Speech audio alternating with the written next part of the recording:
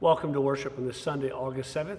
I do hope that all those who view this video recording find it meaningful and helpful, and that those who maybe come across this and find it meaningful in their lives maybe can join us in person here at St. Andrew's Lutheran.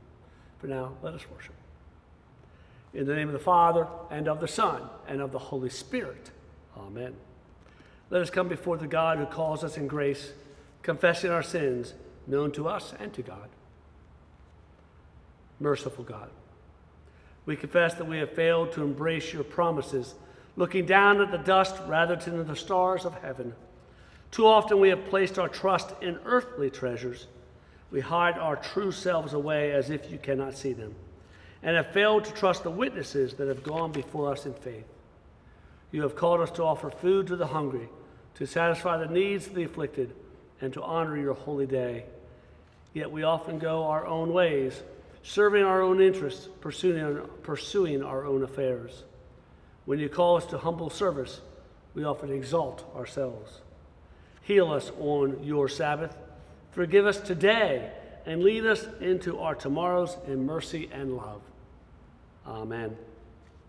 In the mercy of God, Jesus Christ was given to reveal the grace and love of God that knows no bounds, which the very grave of death cannot contain. You are forgiven to embrace the promises of life. You are exalted in mercy. Amen. The grace of our Lord Jesus Christ, the love of God, and the communion of the Holy Spirit be with you all. Let us pray.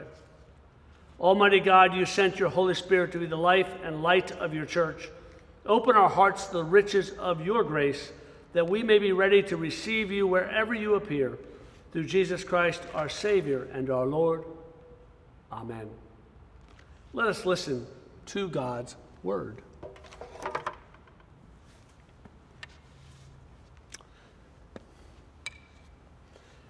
A reading from Hebrews. Now, faith is the assurance of things hoped for, the conviction of things not seen. Indeed, by faith our ancestors received approval.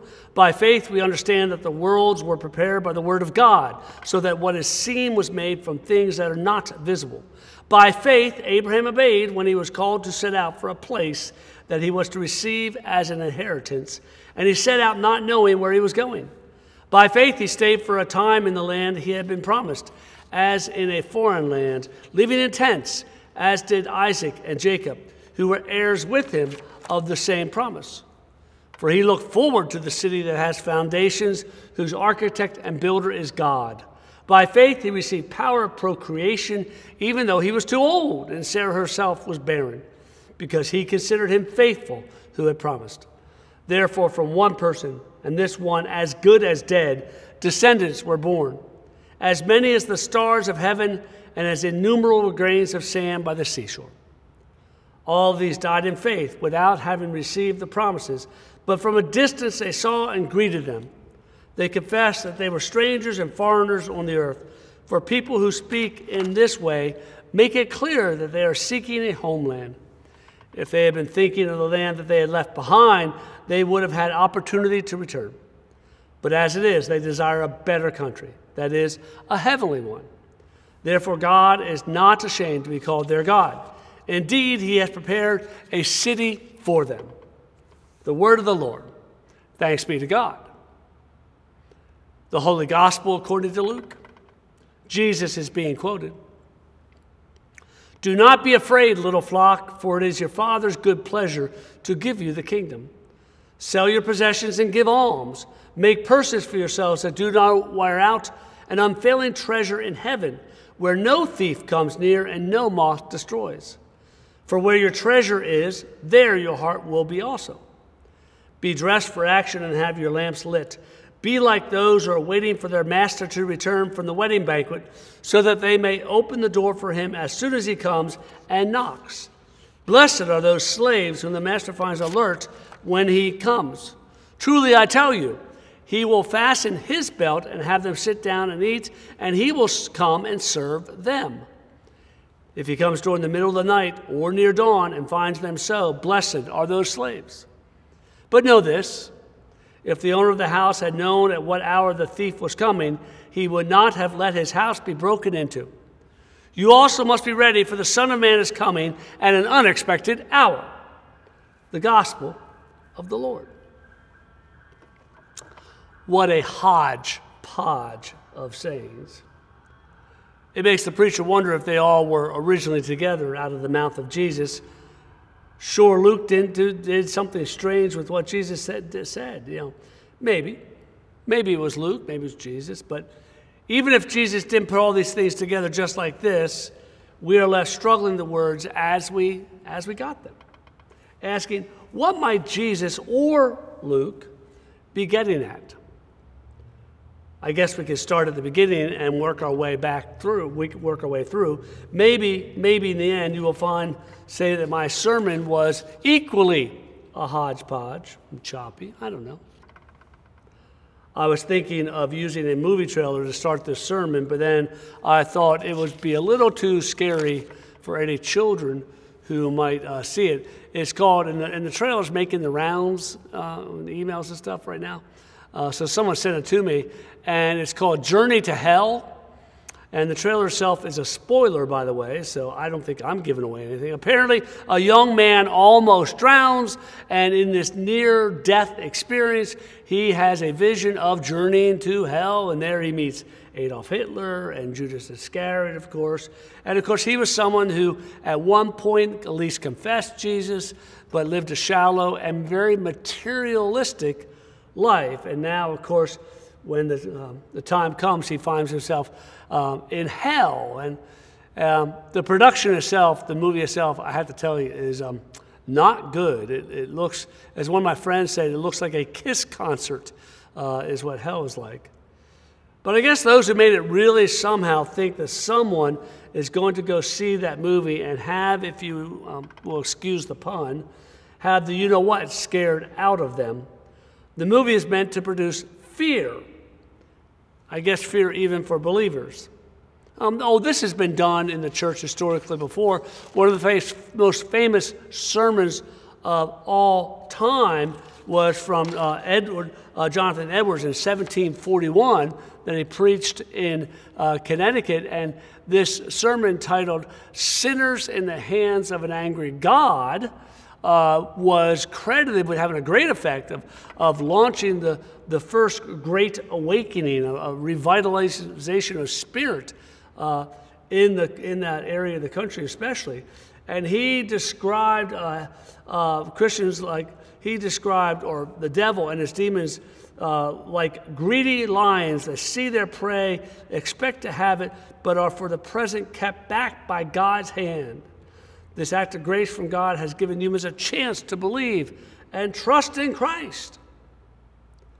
Well, according to the movie and to Edwards, not only is God like the thief who comes unexpectedly bringing harsh judgment, according to the movie and to Edwards, we apparently only have this lifetime, this fragile life, a life that could be cut short at any time by, let's say, in the case of the movie, a drowning, to truly confess Jesus is our Lord and Savior.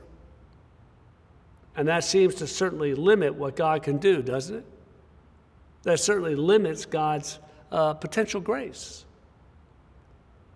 Instead of fear, maybe we should instead listen to the words of Christ that say in today's gospel, "Fear not, little flock. For fear not, because it is the Father's intention, will, desire to give you the kingdom." To give the kingdom. So fear not. This is what God desires. So we are called to live not in fear, but in trust and faith. A faith that is echoed, is spoken of in Hebrews, a faith like that of Abraham, that was willing to journey to a far land. But then Jesus does go on in our gospel, and like I said, it feels a little hodgepodgey. He goes on to talk about possessions, about money.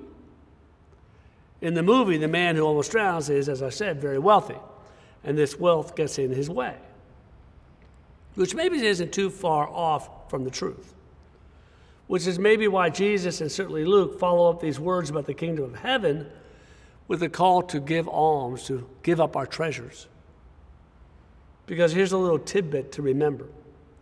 From the very beginning of the Gospel of Luke, we have heard about God's great reversal. Blessed are the poor. He has lifted up those of low degree. He eats with the poor and the outcasts and the sinners. The rich man goes away sad. The kingdom of God is a kingdom not of earthly riches, but of the riches of God's grace and mercy. You're going to give up possession, people. The issue is when. So maybe God's call to give up our things is an invitation for us to join the rest of the poor in the kingdom today. All too often we think that when Jesus promises us the kingdom, this is simply some promise of eternal life in the sweet by and by, but that isn't what he says. That's included, I think that. But it's the kingdom of God, the new world order of God that, yes, we believe will only be complete on the day when he comes again. But in the meantime, we are still asked to experience and to create and to build the kingdom today with God, to join with God in the great reversal. And if our possessions are what prevent us from doing so, well then, maybe we do need to sell a whole bunch of them. Maybe we need to sell everything. Maybe that wouldn't be wise or practical in the long run, but that doesn't mean it isn't exactly what Jesus says. Again, he goes on. He says, be dressed for action, he says. Be ready, be alert.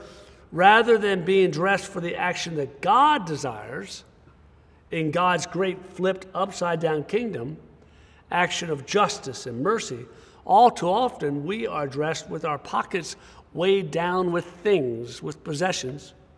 We want to swim in baptismal waters with all those coins pulling us to the bottom. So Jesus talks about the master coming unexpectedly, looking to find his servants ready to greet him. Yet, then did you notice something odd? It says what will happen when the master finds his servants at the door, awake and ready. Jesus says that then the master will wait on the servants. The tables are turned. Even here is the new world order. He comes not to be served, but to serve. He comes even like a thief in the night to save and bring us closer to God in this life and the next. Yet that image of the thief is a little odd, isn't it? A thief? I guess it depends on what the thief steals, doesn't it? There is a thief who steals and destroys, and there is the thief that saves. In the words of Alice, L-A-L-Y-C-E, Mackenzie, God's holy thief is a burglar who returns to steal our false priorities and overturn our unjust structures. When he breaks into our house, we will never be the same, end quote. Maybe this thief comes to steal whatever it is that keeps us from that closer relationship with God this very day, from being more fully engaged in God's kingdom now, to pull us away from those things we cling to emotionally and, yes, even spiritually. Look, if you remember nothing else in this hodgepodge sermon, remember the very start. Jesus says, fear not. It is God's desire to give you the goodness, the mercy, the kingdom of God. And if God comes like a thief in the night, if God comes the master returning unexpectedly, he comes to serve. Don't be afraid, like some movie may ask you to be. There are plenty of other things we can fear. And yes, ironically, sometimes our material possessions do help address some fears. Fear of the unexpected bill or insurance that helps our fear of loss. But there are so many other fears. We do fear losing friends and loved ones. We fear losing truly important things in our lives, like our health. We fear failure. We might fear not being loved. Fear is a very, very real emotion in our lives. And I don't think Jesus is saying, how dare you fear? I think rather he is calling simply for us to not be directed by fear in our lives. You don't even need to fear the thief if the thief is God. Maybe he comes to steal our treasures because God wants our hearts. Because where our treasure is, there will our hearts be also. And if he has stolen and holds onto our treasures, surely the promise is he holds our hearts as well.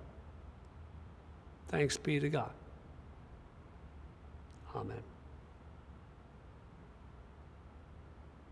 Trusting in God's extraordinary love, let us come near to the Holy One in prayer. Oh God, let your loving kindness be upon your church. Fill all who proclaim the gospel with your Spirit. Equip your flock to speak your word of promise and hope in the midst of fear and uncertainty. Merciful God, receive our prayer. Let your loving kindness be upon your creation. Help us respond in passion for all you have given us, and fashion us to be good stewards of your bounty. Merciful God, hear our prayer. Let your loving kindness be upon your world.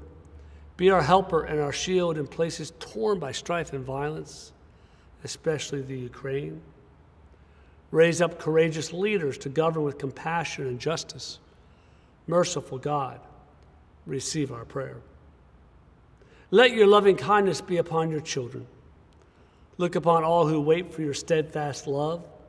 Console those who grieve and embrace those who cry out to you, especially those devastated by the floods in Kentucky. Help us to trust your promise and not be afraid. Merciful God, receive our prayer.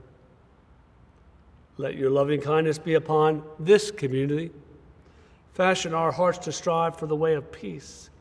Strengthen the ministries of this congregation and all who care for those in need in their daily lives in ways we may not know or see. Merciful God, receive our prayer. With thanksgiving, we remember all who have died in faith and now rest in you. As they place their hope in you, so strengthen us to trust in your promise of new life.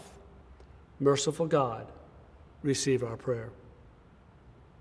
Receive the prayers of your children, merciful God, and hold us forever in your steadfast love through Jesus Christ, our Savior and our Lord, who has taught us to pray.